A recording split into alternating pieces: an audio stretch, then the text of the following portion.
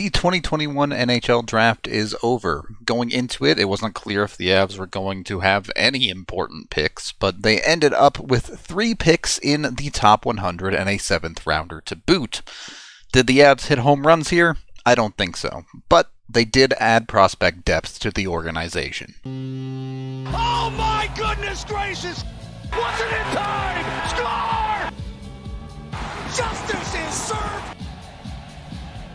After acquiring a second-round pick for Ryan Graves before the expansion draft, the Avs had a first, a second, and a third, as well as that 7th in this one. They ended up picking 27th in the first round and took Oscar Olausson. Olausson ended up playing a significant amount against men at just 18 years of age, 6'2", 180. There's a lot to like there, especially as he continues to fill out as he gets older. You can see his statistics here are from his time in the Swedish junior leagues. He did have a bit of a tale of 2 seasons when it comes to his statistics. We'll talk about that more in a little bit. When we take a look at Oscar, to me, I don't love the pick. It's not an awful pick. I think it's just a little bit safe at this point in time. There were other players with higher ceilings, in my opinion.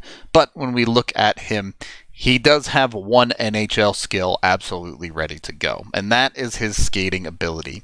I don't know if I'd call it elite just yet, but it's pretty darn close to that. He can beat people with his skating in the NHL today.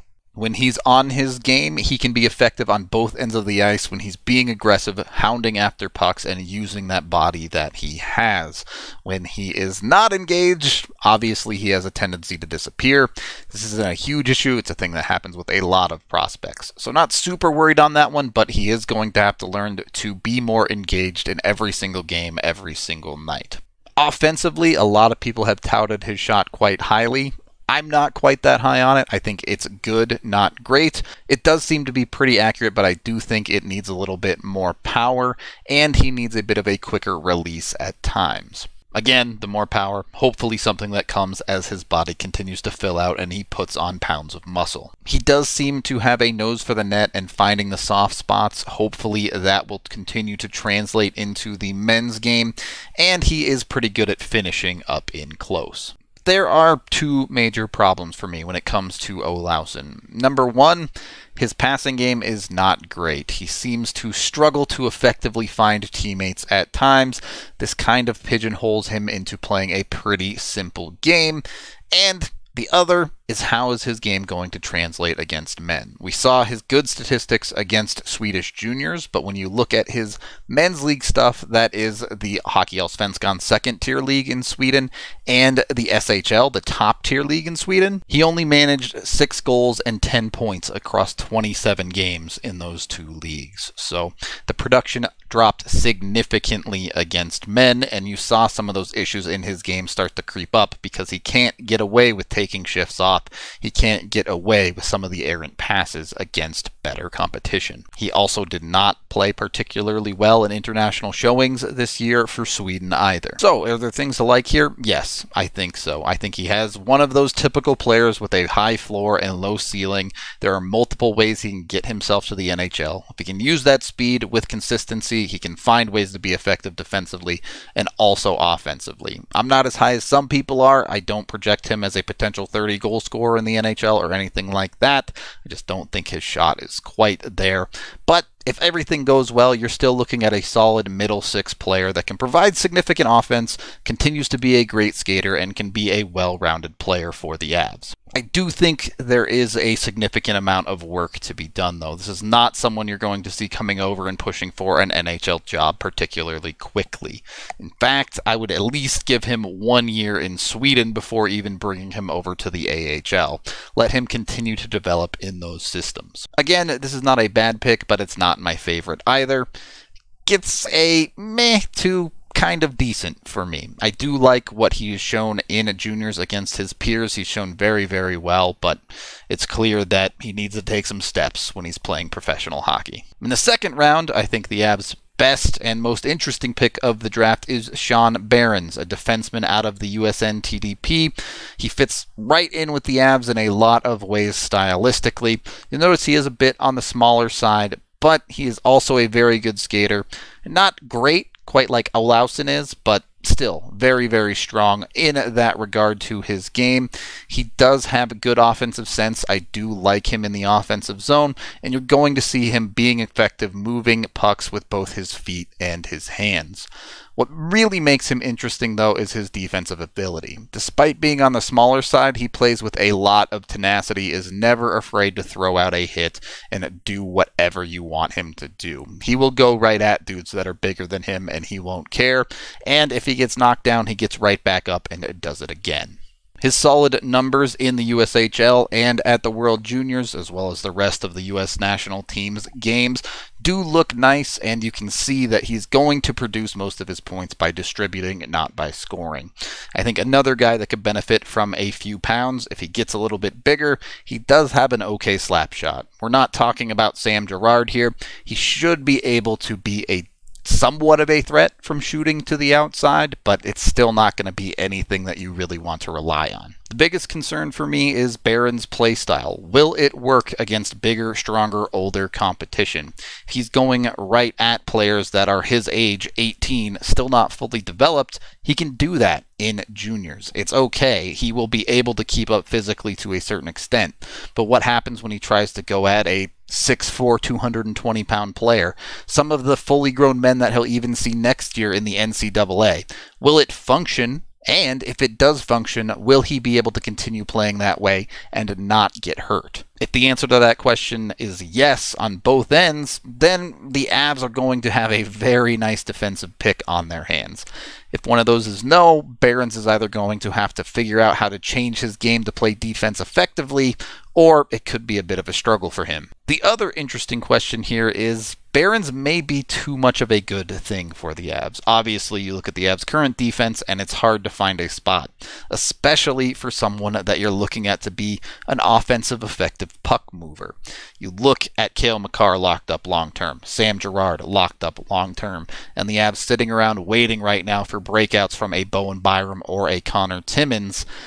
There just isn't a ton of room for another guy like that in Behrens. Now, 3 years from now, after Behrens does a couple years of college and joins the AHL squad, that may be a completely different story, but currently it's hard to find a spot for him on the Avs.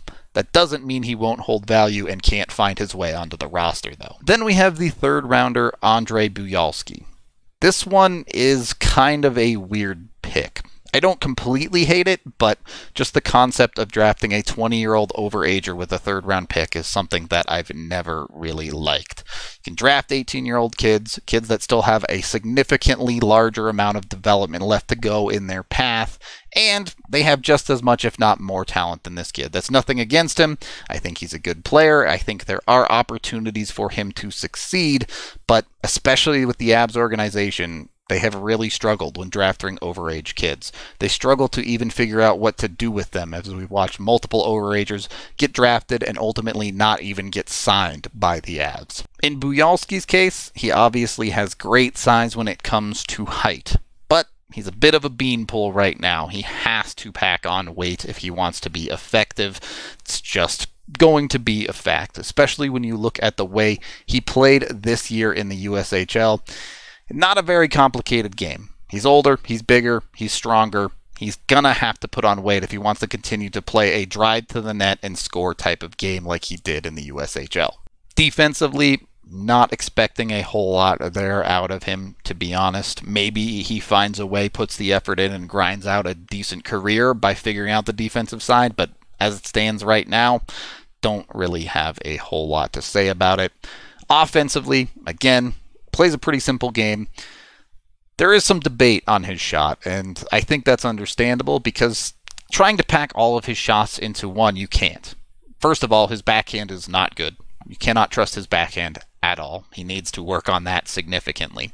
His wrist shot, I think, is quite solid. He has a tendency at times to hold it a little bit too long. The release is a little bit too slow, but when he does find the space, it is a quite good shot. And he is capable of shooting it faster at times. It's just something that he has to get into the rhythm to. He won't find the time and space to hold on to it at the next level. More importantly, though, is his one-timer. He is a very, very good one-timer, and it takes away any opportunity for him to hold onto the puck and do that slower release. He just fires the thing off, he can blast it, and it works well. The problem is, it's hard to tell what his numbers really look like, because yes, while he did put up very good numbers in the USHL, again, he's 20 years old. He'll be 21 in August, so significantly older than a lot of the players he was playing against. When you look at his previous history of hockey, he played in his home country of Kazakhstan, and I know nothing about that league, to be honest. Can't say that I've ever watched it. I have no idea what the quality of play looks like there. What I do know is, looking at it historically, there have not been very many players to ever make the NHL from Kazakhstan. And when you look at this list, more than a couple of those guys ended up playing their junior and childhood hockey in Canada, and they became Kazakhstan nationals later. So it has not been a league to develop very many players that make it to the NHL, full stop. Buyalski will be going to the University of Vermont, the NCAA route, so the Avs will have a couple of years to see what he can play like against players that are more like his peers, other 21, 22, 23, 24-year-olds. And if he can continue to play the same style, if he can hit the gym a lot like NCAA kids often have the opportunity to do, maybe you get something out of him. But I do think that there is probably a long way to go for someone who's going to be already 21. A shorter development track, it has to come quickly for him to make it work. And finally, just for fun, the Avs took Cale Makar's brother, Taylor Makar, in the 7th round. Look, it's a great story. I think it's a super cool gesture from the Avs. It's just a 7th round pick. Not really a big deal if you light it on fire a little bit. Makar is fun. I don't think Taylor really has a track to the NHL, but maybe he has a great year at UMass this first year, and we can reassess him as a prospect at that point. So there you have it, the Avs' 4 picks from the draft this year. Not really my favorite draft from them. Do like the Behrens pick, but the rest of it is fine to maybe a little bit above fine. Nothing special. Don't think they were awful either. That is the end of this draft video review. Thank you for watching. Head on over to thednvr.com for all of our Avs coverage, both prospects and the big team. I am Rudo, and now we wait for free agency.